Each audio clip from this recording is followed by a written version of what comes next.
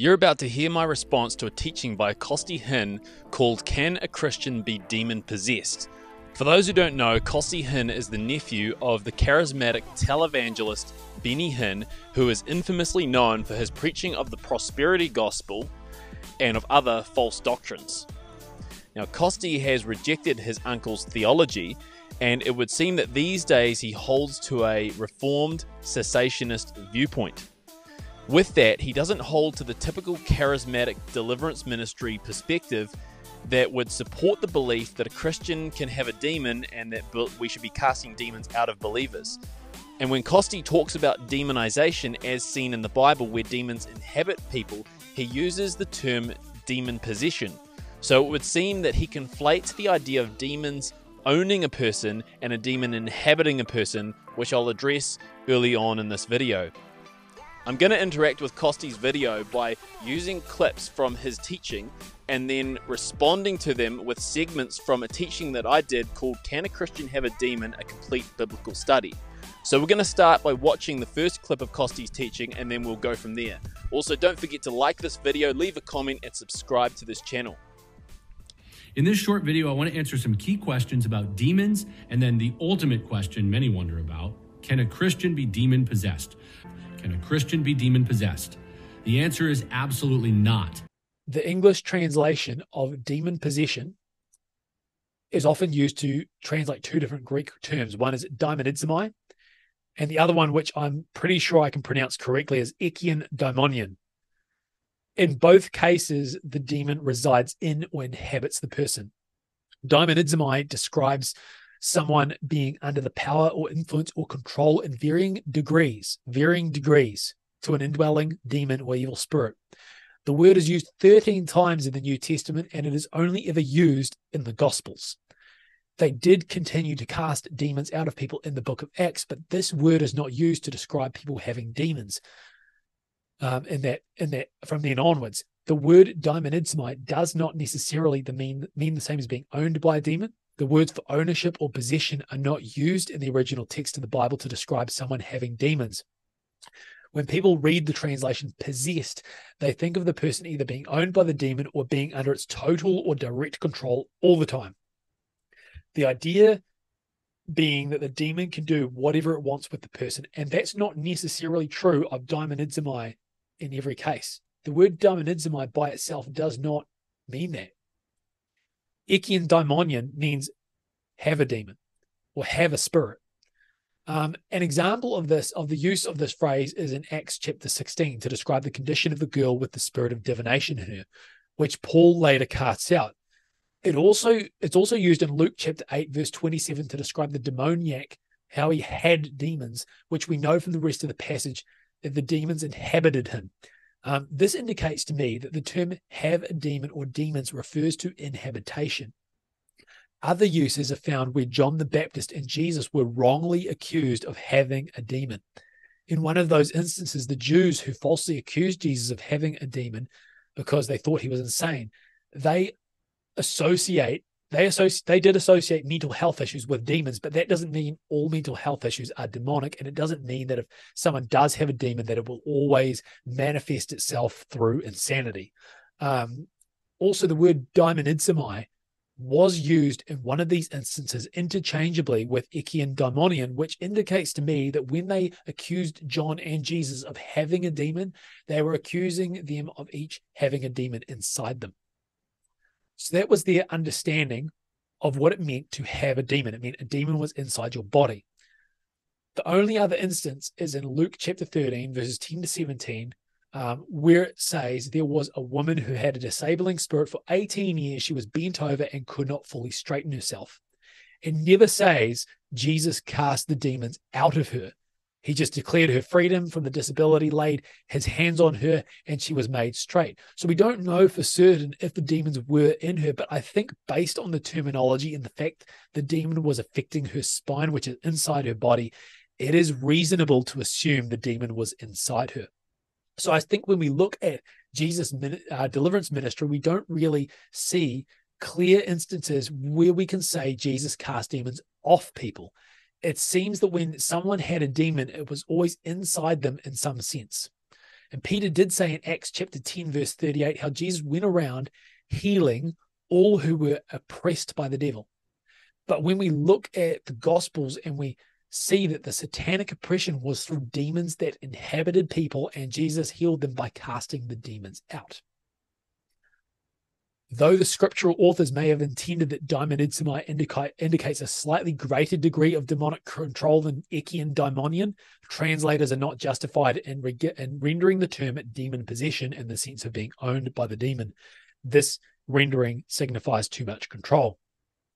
The Latin Vulgate Bible only used a term that meant to have a demon to describe demonization, but there was a tradition in the Latin church of using the Latin term possessio to describe demonization. This then passed into ecclesiastical church language. This word means to occupy or control. The English word possession came from this, and this is probably how the word possession came to be used in English Bibles. The word possession was used and made popular in the 1611 Old King James Version of the Bible. Since then, it has been carried on into many Bible translations.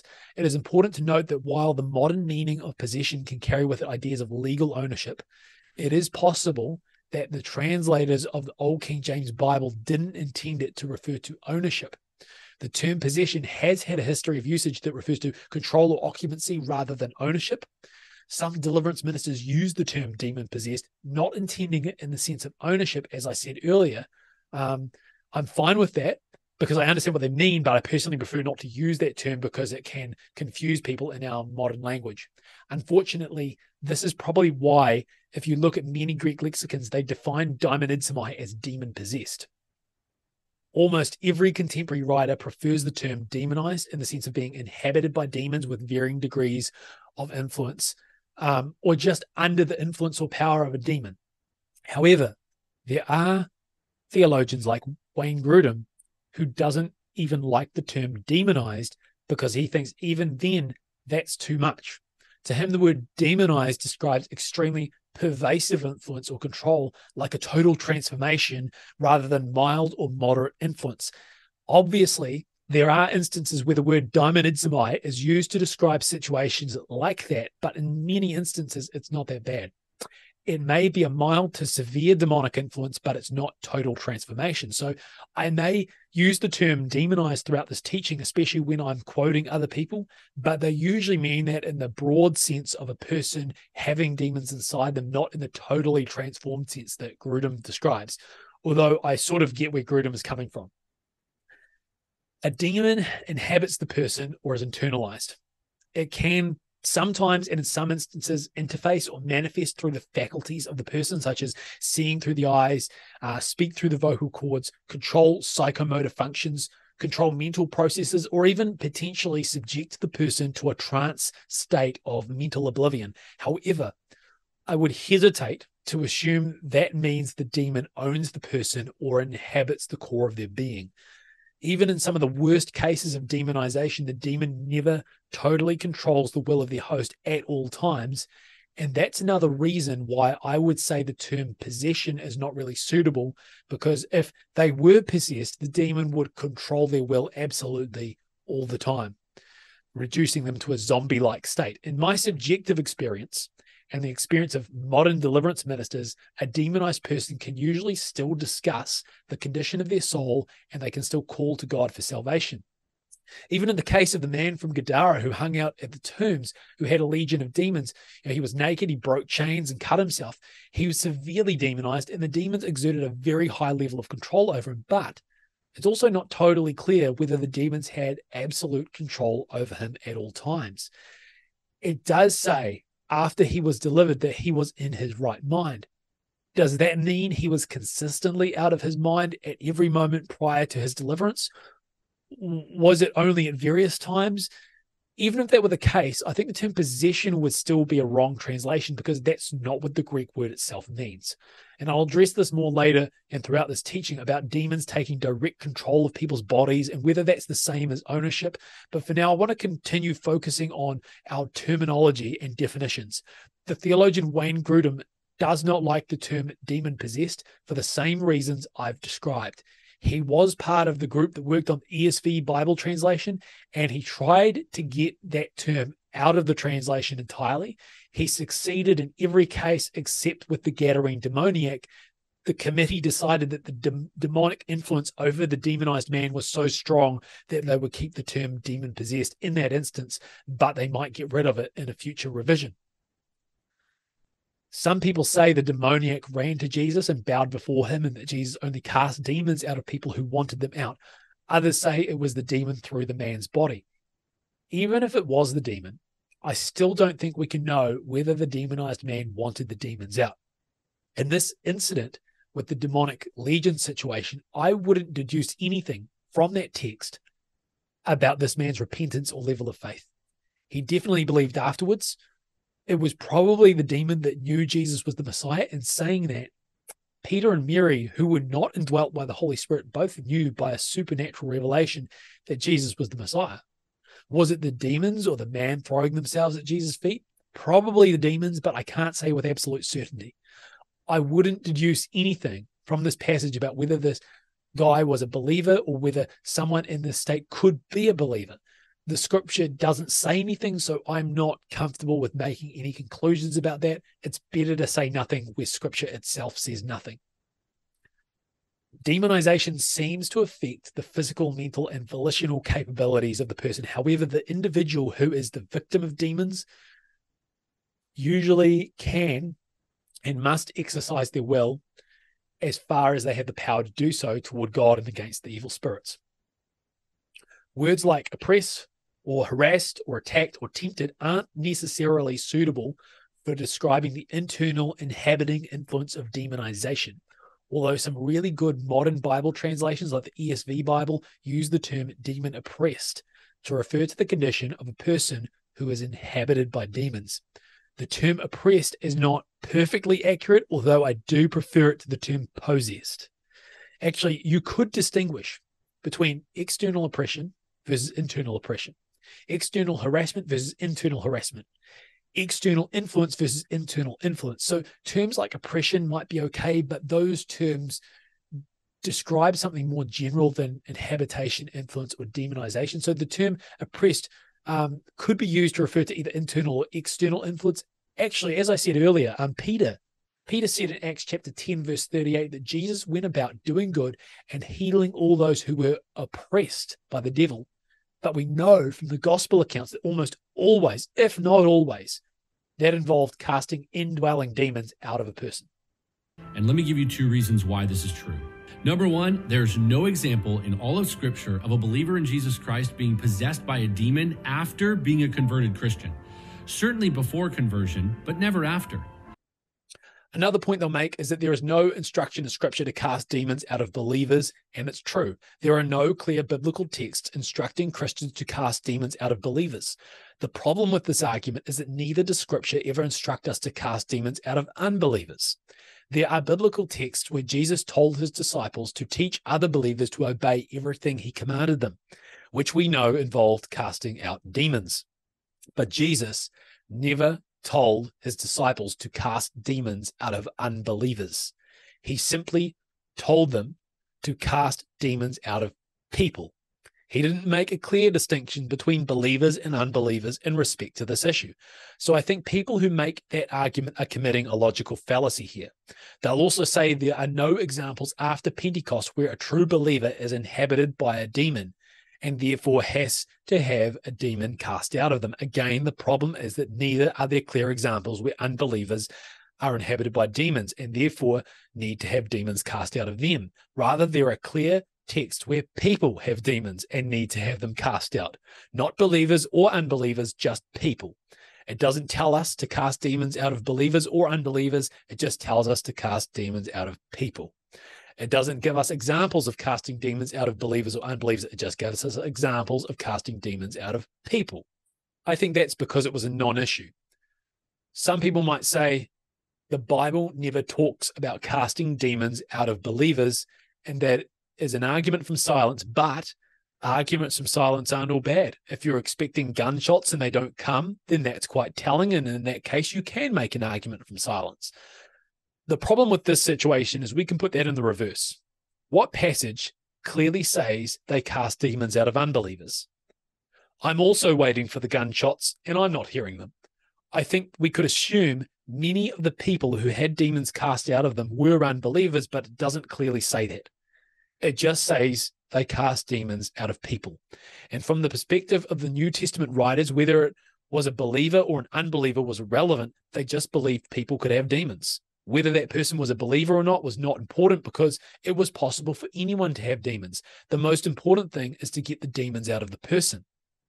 There is one last point, and it will sound a bit like I'm repeating myself. They'll specifically say there is no epistle instructing believers to cast demons out of each other. And you'd think that someone would have written something about this if believers did cast demons out of each other in the early church. In response to that, I'd like to point out that there isn't an epistle instructing believers to cast demons out of anyone, for that matter. Not even unbelievers, not even people. And yet this was part of the commission. There are probably no epistles telling believers to cast demons out of each other because a lot of the people in the New Testament writers wrote to already had demons cast out of them when they came to the Christ, and they probably knew all about deliverance because it would have been one of the first things they experienced when they came to Christ. The early church was efficient in getting on and casting demons out of new believers. There is also only one New Testament epistle instructing believers to pray for other believers to be healed, which is in James chapter 5. And you'd think they'd address that a bit more, but they don't. And it doesn't mean they didn't do it. I think these people would have already known about deliverance. They already experienced deliverance, and I think they did deliverance ministry mainly on new believers. If it was anything like modern day deliverance, then there is almost no need to tell these people to get a demon of lust or a demon of anger cast out of them. Their experience already told them that deliverance ministry was one of the first things they experienced when becoming believers. Paul is writing to people who are already believers. People who are in the early church, unlike today, had experienced deliverance from the start of their walk. People who are familiar with deliverance don't often need to be told they can get a demon of addiction cast out of them because they've experienced that. And unfortunately, they then start to think it's the solution to every sinful urge. So far more often with those people, it's the opposite. Their legitimate experience with deliverance leads them to wrongly blame everything on demons. So far more often, you need to teach them about exercising their will to put to death the deeds of the flesh. On that same note, there are warnings of all kinds in Scripture, but never a warning to not be possessed by demons. If believers could be possessed, you'd think God would have warned us about it, but he doesn't. In Ephesians 4, verses 17 to 27, Paul, writing to believers, says the following: "Now this I say and testify in the Lord, that you must no longer walk as the Gentiles do in the futility of their minds. They are darkened in their understanding, alienated from the life of God because of the ignorance that is in them. Due to their hardness of heart, they have become callous and have given themselves up to sensuality, greedy to practice every kind of impurity. But that is not the way you learned Christ, assuming that you have heard about him and were taught in him as the truth is in Jesus, to put off your old self, which belongs to your former manner of life and is corrupt through deceitful desires, and to be renewed in the spirit of your minds, and to put on the new self, created after the likeness of God in true righteousness and holiness. Therefore, having put away falsehood, let each one of you speak the truth with his neighbor, for we are members one of another.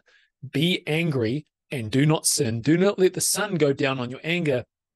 And then he says this, "and give no opportunity to the devil."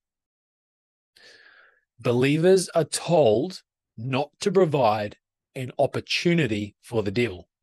The context of this verse links this with sinful actions and sinful behavior. People are the source of their own sinful behavior, but that sinful behavior can open a door for the devil. And once the devil gains access, even though he can't cause you to sin, he can put diesel on the flames, making it a whole lot more difficult to put to death those sinful urges and desires, as you usually would by just exercising your will. Give no opportunity to the devil. The word translated opportunity can also be translated as a foothold or a place of habitation. This is the Greek word topos. This word can be used often in the New Testament to describe either internal or external habitable space. The passage is talking about things like anger, falsehood, greed, impurity, and then it's saying, don't give a place to the devil. Where do these things come from? Out of your heart. In Matthew chapter 15, verse 19, Jesus explains that these things that defile come out of the heart. In Acts chapter 5, verse 3, Peter said to Ananias after he lied to the Holy Spirit, why has Satan filled your heart to lie to the Holy Spirit? Where does anger come from? Your mind, your will, your emotions, inside you. Where is the place of habitation provided? That's where the place of habitation is provided, inside you. In a couple of instances where topos refers to an opportunity is Romans chapter 12, verse 19 and Hebrews chapter 12, verse 17. But I think the concept of inhabitable space is more appropriate in the context of Ephesians for referring to spiritual powers and realities. Ephesians chapter 2, verse 22 says, in him you also are being built into a dwelling place for God by the Spirit. Ephesians 3:17 says, so that Christ may dwell in your hearts through faith. Ephesians 3:19 says that you may be filled with all the fullness of God. There is this idea of dwelling and habitation and filling. With the verses in Ephesians that talk about being filled with the Spirit and about Christ dwelling in your hearts, and when read in context, it's clear that this is not automatic or unconditional. Then you make Ephesians 4, then you have Ephesians 4, verse 27 says, give no place to the devil. So I think inhabitation makes more sense with this theme in Ephesians. In Ephesians chapter 3, verse 17, Paul writes an intercessory prayer that Christ would dwell in the hearts of these believers through faith. These people were already believers, so clearly Christ already dwelled in their hearts, but it's about Christ filling every room in their heart. Proverbs chapter 20, verse 27 talks about the inner depths of the heart or the rooms of the heart. Ephesians 4:27 makes more sense in the understanding of inhabitable space. They should not give inhabitable space in themselves for a demonic spirit to occupy through sin. There are multiple rooms in the heart. After conversion, Jesus takes up residence in our heart, progressively asserting his influence and lordship over each room in the house as we progress in our Christian life and undergo sanctification. Jesus may be in the lounge, but there may be a demon hiding in one of the bedrooms. Jesus wants to remove all the defilements and illegal occupants. The way he does this may be through our confessing sin and administering of deliverance by other believers. This also could explain how both the Holy Spirit and a demon can dwell in a believer, each in different rooms at the same time. Some people might say Paul is not referring to inhabited space in an individual, but rather inhabited space among the group of people. So the devil may not reside inside a person, but just around a group. However, the sinful activities described here are things individuals do and still wrong when an individual does them. So Paul, I believe, is speaking to individuals as much as to the collective group. And the term devil refers to Satan himself. But it could also be used as a general term for anything in Satan's domain. When Jesus was casting out regular demons, he referred to it as driving out Satan. When we refer to an open door for the devil, we may not be referring literally to the devil himself, but anything demonic, anything in Satan's realm. And while some people believe Christians can walk away from their eternal salvation by persisting in deliberate, flagrant sin, or else prove they were never truly saved in the first place, most people would agree that they don't lose their eternal salvation just because they commit a one-time grievous sin. Deliverance ministries will usually agree with that, but they also understand that a one-time grievous sin is an open door for a demon to inhabit someone. However, I will say, in the context of this passage, it doesn't say that only grievous sin can provide a foothold for the devil. It says, don't let the sun go down on your anger. You may hold a grudge for a couple of days, and in doing so, you're providing a space for the enemy. That doesn't guarantee demons will enter you, but it's an open door, and if demons do enter you, that doesn't mean you'll immediately become like the demoniac with the legion in him, hanging out in the tombs, crying out and cutting yourself. It doesn't mean you'll immediately become a meat puppet who is under the absolute constant control of the demonic spirit, but by holding on to anger for more than a day, you may be opening yourself up to a mild level of internal demonic oppression. I don't think opening a door to a demonic spirit necessarily means the person has lost their salvation, their eternal salvation, or that they were never truly a believer. The evidence for this will be whether they are willing to take the steps to remove this stuff. A topos is also a military foothold in a battle, a place from which they can carry out further warfare. It simply describes having gained a vantage point from which the demon has a level of control and might gain more ground or eventually the entire battle.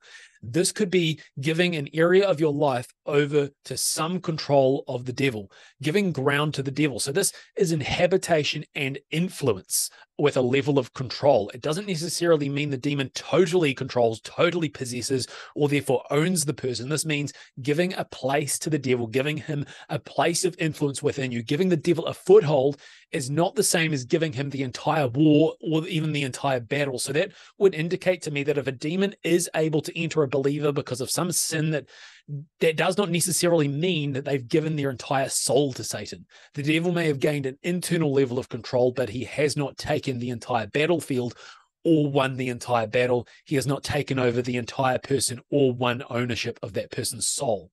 We must be careful not to understate or overstate what it means for the devil to gain a foothold. So Paul isn't necessarily concerned about these believers losing their eternal salvation or stepping out of the faith at this point, based on what he is warning them about in this passage.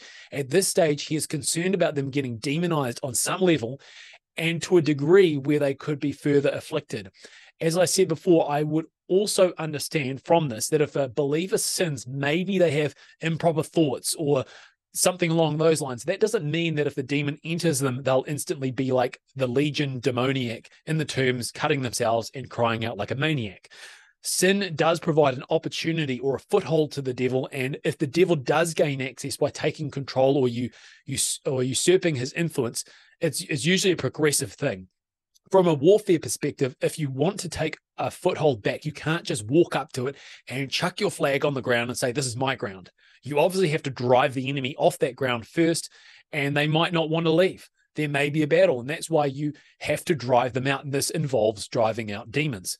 There is a well-known early church document known as the Shepherd of Hermas, and I don't agree with everything in this document. I mean, obviously there's a reason why it's not in the canon of Scripture, but the writer used the Greek word topos to describe the possibility of the devil finding a place in a believer who doesn't stand strong, and therefore the devil enters them and then enslaves them.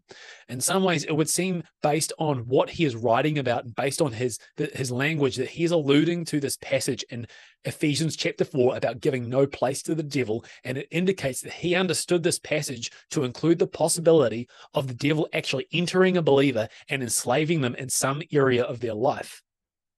He also talks about how the devil enters because he finds the believer partially empty, which fits quite well with what I've been talking about to do with the theme in Ephesians of believers not just being indwelt by the Holy Spirit, but how they should also be filled with the Holy Spirit. Of Paul praying that Jesus dwell in their hearts, and if they don't fully do this, they could give a place of habitation to the devil. I also think from a historical interpretation perspective, it pushes back against the view that a believer can't be partially filled with the Holy Spirit and with demons at the same time. For now, I just want to make the point that based on both biblical and historical interpretation, I really do think that Ephesians 4 is describing the possibility of demons being able to inhabit a Christian if they are given a foothold. In the area of whether or not a believer can have a demon, it is important to cover 2 Corinthians chapter 11, verses 2 to 4. For I feel a divine jealousy for you, since I betrothed you to one husband to present you as a pure virgin to Christ. But I am afraid that as the serpent deceived Eve by his cunning, your thoughts will be led astray from a sincere and pure devotion to Christ.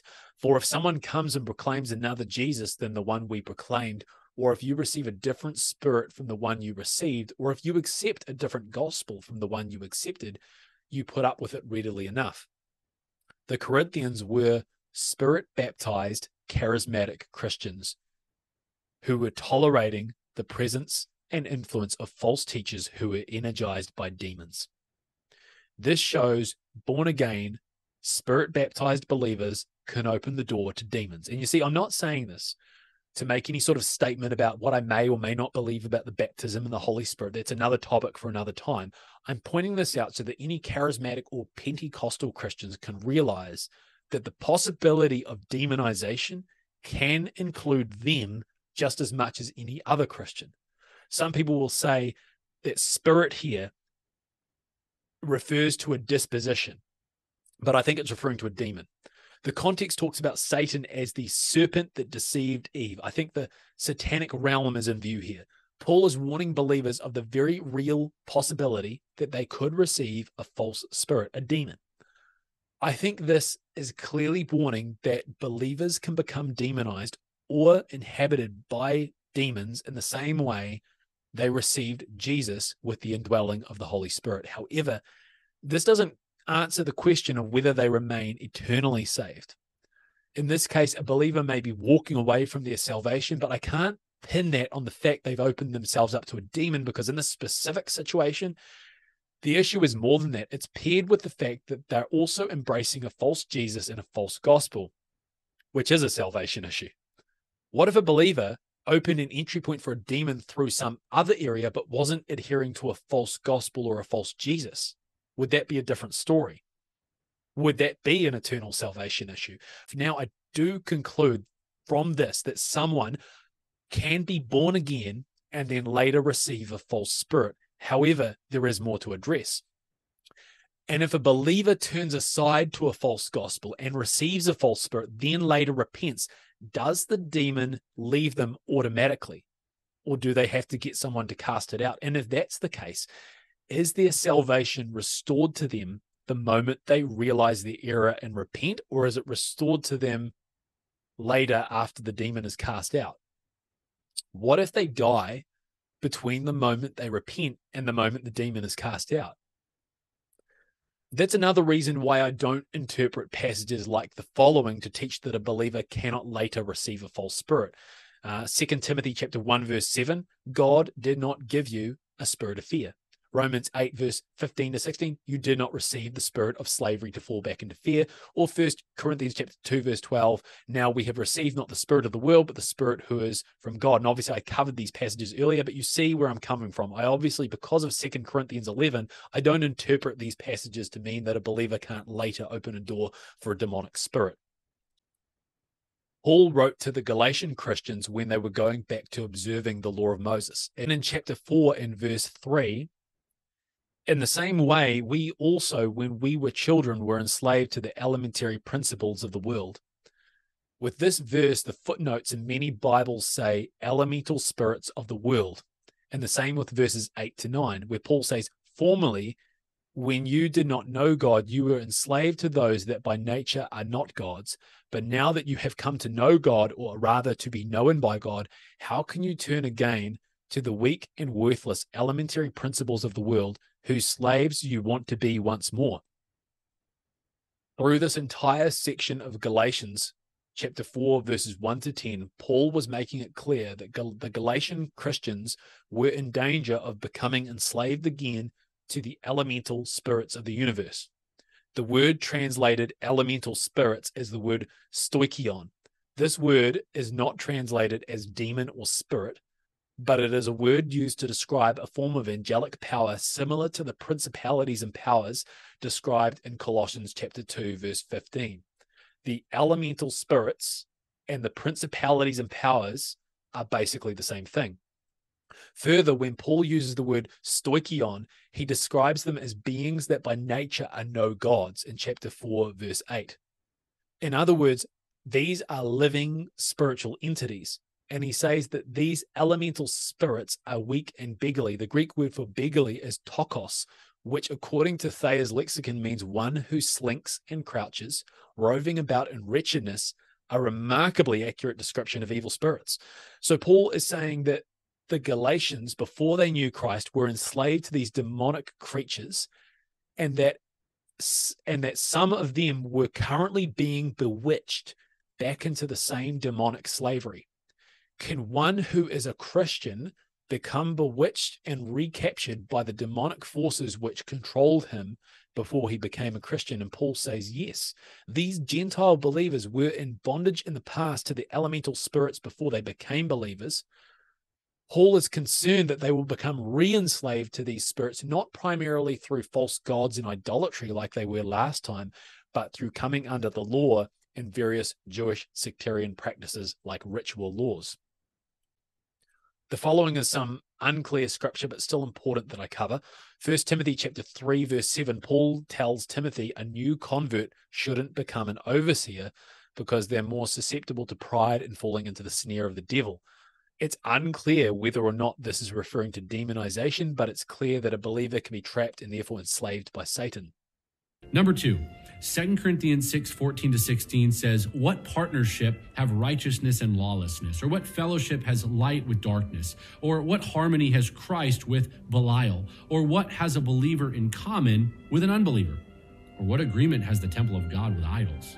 For we are the temple of the living God. Simply put, the Holy Spirit doesn't do roommates. How can demons inhabit the temple of the Holy Spirit? Doesn't this prove that Christians can't have demons? To many Christians, the idea sounds ridiculous. Well, hear me out on this. The body of a believer is the temple of the Holy Spirit. 1 Corinthians chapter 6, verses 19-20 says, or do you not know that your body is a temple of the Holy Spirit within you, whom you have from God? You are not your own, for you were bought with a price. So glorify God in your body. The idea is drawing on Old Testament imagery, which, if anything, does not rule out the possibility of demonization in Christians. The Bible teaches that when people worship idols, they are actually worshiping demons. Idols represent demons. There were abominations done in the Old Testament temple. King Josiah found idols in the temple. He renewed the covenant with God and found everything in there. King Manasseh set up idols in the temple. Surprisingly, in spite of all this, the Lord's presence and glory did not depart from the temple until around the time of the Babylonian captivity in Ezekiel chapter 10. Obviously, the Holy Spirit dwelt in the Old Testament temple even while there were idols, demons, in it at the same time. This does not mean the Holy Spirit was affirming the idolatry. Also, I'm not saying that a sincere believer having demons that still need to be cast out is as bad as the people of Israel rebelliously, deliberately bringing idols into the temple, or that all demonized believers are guilty of idolatry. I am saying that if it is possible for the Holy Spirit to inhabit the Old Testament temple at the same time as idols that represent demons, and at the same time as abominations are done in the temple, and not depart until a long time later, then I see no reason why the fact that our bodies being temples of the Holy Spirit, where the Holy Spirit dwells, would in itself rule out the possibility that demons could inhabit our temples at the same time. The preceding verses in 1 Corinthians say the following, beginning in verse 15. Do you not know that your bodies are members of Christ? Shall I then take the members of Christ and make them members of a prostitute? Never. Or do you not know that he who is joined to a prostitute becomes one body with her? For as it is written, the two will become one flesh. But he who is joined to the Lord becomes one spirit with him. Flee from sexual immorality. Every other sin a person commits is outside the body, but the sexually immoral person sins against his own body. The primary issue being dealt with in this passage is that a believer should not engage in sexual immorality because their body is the temple of the Holy Spirit, and sexual sin defiles the temple of the Holy Spirit. And I want you to hear that again. Sexual sin defiles the temple of the Holy Spirit, but it does not cause the temple of the Holy Spirit to cease being the temple of the Holy Spirit. Neither does it say that because your body is a temple of the Holy Spirit that it cannot be defiled. 1 Corinthians 6:15 doesn't say it is not possible to sleep with a prostitute or to be joined to a prostitute because our body is the temple of the Holy Spirit. It doesn't say the Holy Spirit's presence in us or our being the temple of the Holy Spirit will automatically stop us doing that. In fact, the passage is literally saying that it is possible for believers to defile the temple of the Holy Spirit.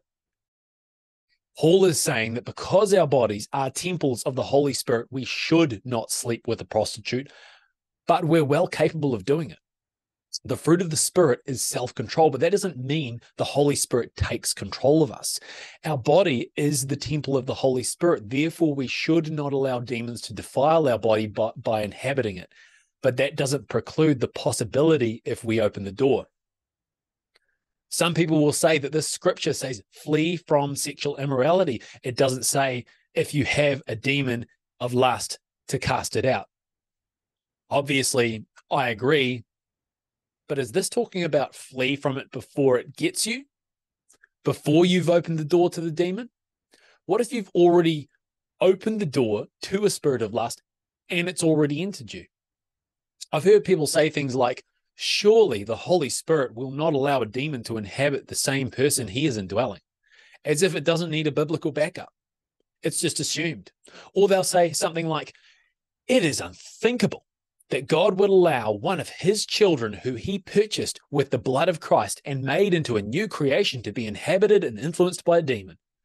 Neither of these statements are based on clear arguments. They assume things and they jump to conclusions. People say Christians can't have demons because a believer is indwelt by the Holy Spirit, and they say light and darkness cannot coexist, cannot dwell together, or cannot dwell in the same vessel. They base this off 2 Corinthians chapter 6, verse 14, where it says light has no communion with darkness. But the context is talking about a believer being yoked to an unbeliever.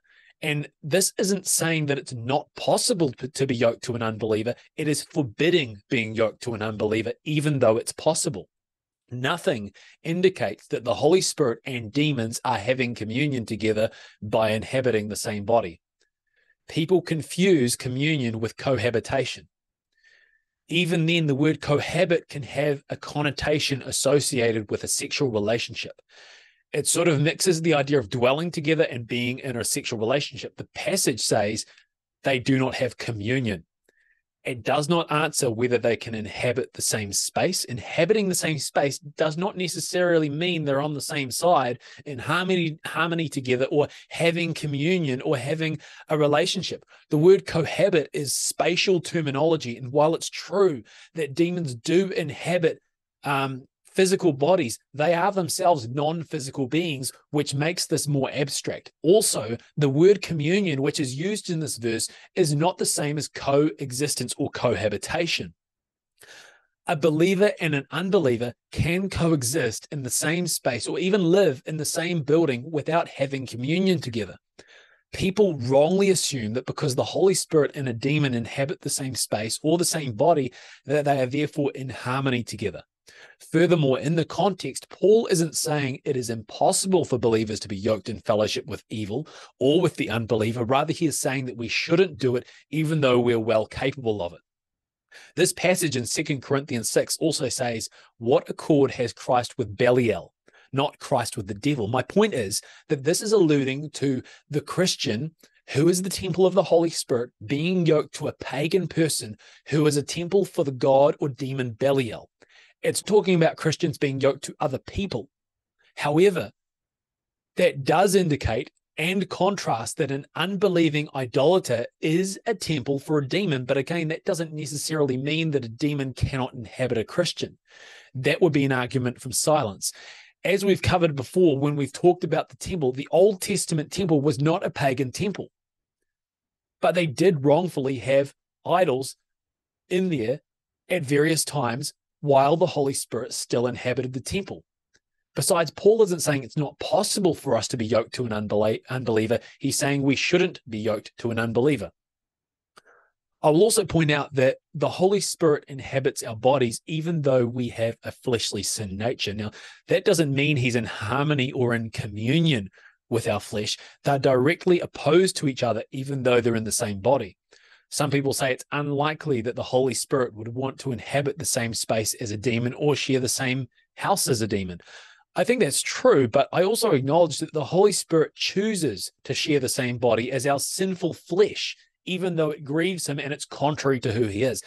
A believer having a demon and the Holy Spirit at the same time is no different to the Holy Spirit being in the same body as the flesh. The only difference is that the biblical method for dealing with a demonic spirit is for the Holy Spirit to enable a believer to drive out the demons, as opposed to exercising our will to progressively and continually put to death the deeds of the flesh, which can involve a struggle. The Holy Spirit's presence does empower a believer to progressively put to death the deeds of the flesh, but he doesn't automatically or instantaneously get rid of the flesh that is also inside you, and the flesh is just as evil and wicked as a demon. For those who can't understand the Holy Spirit dwelling in the same body as an unclean spirit, then please explain, why don't you have issues with him dwelling in the same body as a Christian who doesn't have a demon? Christians who don't have demons still have a sin nature, sinful flesh. It's just as corrupt and unholy as a demon. Sin, which is the evil inclination, a structure of the present evil age, can inhabit and influence the body of a Christian, even reign in their body, while the Holy Spirit dwells in there at the same time. So why wouldn't it be possible for a Christian to yield to the influence of a demon in the same way Christians can yield to the influence or power of sin, and yet the Holy Spirit could still dwell in them? 1 John 5:18 says strongly, the evil one does not touch him who is born of God. One of the most well-known verses used in opposition to the idea that Christians can have demons is 1 John 5:18. It says, we know that everyone who has been born of God does not keep on sinning. For he who has been born of God protects him, and the evil one does not touch him. The idea is that if Satan cannot so much as touch a true believer, then how could we even imagine the idea of a demon inhabiting a believer? The word touch means to fasten to or grasp, which still describes something outward. But even then, I would hesitate to use this verse as a proof that Christians cannot be attacked by Satan in any sense. According to 1 Peter chapter 5, verse 8, it is possible to be devoured by the devil. That's why it says that we have to be sober and vigilant. In Revelation 2, verse 10, Jesus was addressing one of the faithful churches, which had nothing to repent of. And he said that Satan was going to imprison and even kill some of them. He told these believers to be faithful to death. So clearly believers can be outwardly touched by Satan if we define the term touch in a very general sense. So that can't be what this verse is saying. And I would also therefore say this verse is irrelevant to demonic inhabitation. It doesn't speak into the subject of demonization. If the non-touching, which is described as something outward, yet isn't ruling out all outward attacks, then what is it describing? According to William Vine, the meaning of Satan not being able to touch the believer is that Satan cannot assault the believer in order to sever the vital union between Christ and the believer. I would say it means Satan cannot grasp or assault the true believer so as to take eternal life from them or take them out of Christ's grasp. Satan cannot rob a believer of this eternal salvation. He cannot grasp so as to destroy the life of the believer. Whether they can be inhabited and oppressed by a demon is a whole other story, and whether a believer can choose to walk away from their eternal salvation is also another discussion altogether. And Colossians 1:13 says, we've been rescued from the domain of darkness and transferred to the kingdom of God's Son. In Colossians chapter 1, verse 13, Paul, writing to believers, says that God has delivered us from the domain of darkness and transferred us to the kingdom of his beloved Son. So some translations translate this as power. So they translate this as he has delivered us from the power of darkness. This passage does not use the Greek word dunamis, which would be translated as power. And that means inherent power or ability, rather than authority or right to do something. Instead, it is the Greek word exousia, which I think should say either domain, authority, jurisdiction, or right to do something. So this is more of a legal term, not a necessarily power or influence. So God has delivered us from the authority of darkness and transferred us to the kingdom of his beloved Son. This describes a transference from the authority or domain of darkness and into the kingdom of his beloved Son. The question isn't whether you have been transferred into the kingdom of Jesus. If you're a believer, you have been transferred. The question is Is it possible to carry critters over with you? Is it possible to carry demonic critters over with you? And I don't think this verse clearly answers that question. I would also make the point that you may be outside of someone else's domain or legitimate jurisdiction, but they may still illegitimately try to take you captive because they saw a vulnerability or an open door. Other nations take prisoners of war. Legally, a believer is under God's jurisdiction. They don't legitimately belong to the enemy, but whether a demon can influence them, inhabit them, or hold them captive in some area of their life when given an entry point is a different issue. Luke chapter 10, verse 19, Jesus told the 70 disciples, "Behold, I give you authority, exousia, to trample on serpents and scorpions and over all the power or dunamis of the enemy, and nothing shall by any means hurt you." Authority to trample on the power of the enemy. It distinguishes the two. They were not under the authority of the enemy because they now had authority to trample on the enemy's power. Notice, having authority to trample over all the power of the enemy doesn't automatically eliminate the existence or activity of Satan's power. You still have to trample on his power. Authority is almost a legal or positional thing. So when I read Colossians 1, verses 13 to 14, I don't assume that our having come out from the authority of darkness automatically eliminates the possibility of the power of darkness existing or seeking to be active in our lives. So you tell me, can you be the temple of the Spirit of God, protected from the evil one, rescued from the domain of darkness, and then be controlled by demonic possession? Absolutely not. Those who are possessed by demons are without Christ. These are some results when demonization in Christians is denied. All problems are said to be due to the person not being surrendered enough. The old sin nature becomes the scapegoat and a wall which the demons can hide behind. All personality quirks and all characteristics are thought to be unchangeable. The person may eventually yield to the pressures which are being caused by the demons, thinking they can't help themselves and that's just the way they are. Ultimately, despair and hopelessness are fostered within the demonized person. On the other hand, the person may use their energy, all their energy and strength to suppress the inward pressures and urges being caused by the demons and waste spiritual energy that could be used more effectively for the Lord. Furthermore, demons can be given grounds to stay when a person sits under the teaching that denies a Christian can have a demon. The demonized Christian is being held in a life of ongoing demonic influence with the unnecessary suffering that goes with it when it's actually God's will to set them free. One of the other dangers of denying Christians can have demons is not denying that the person's issues are demonic and leaving them oppressed, but acknowledging the person has demons and then therefore concluding that the demonized believer is not a true believer.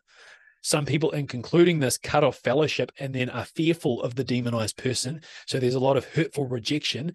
And I think if someone is deliberately or carelessly continuing sin or in some heresy, then maybe their salvation is in question. But if they trust in Jesus and they desire to and crave freedom, then we need to be careful calling into question their salvation, especially a weak believer. It can be very harmful and damaging. And they are in need of the gospel and prayer.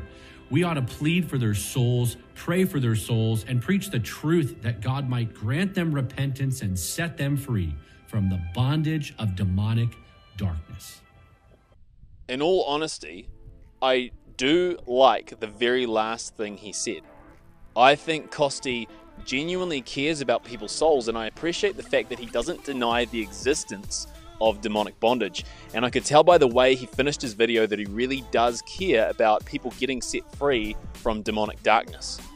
In many ways, I like Costi, and I like that he preaches a solid gospel message of Jesus dying for our sin and being raised from the dead, and that salvation is by grace through faith in Jesus Christ as our Lord and Savior.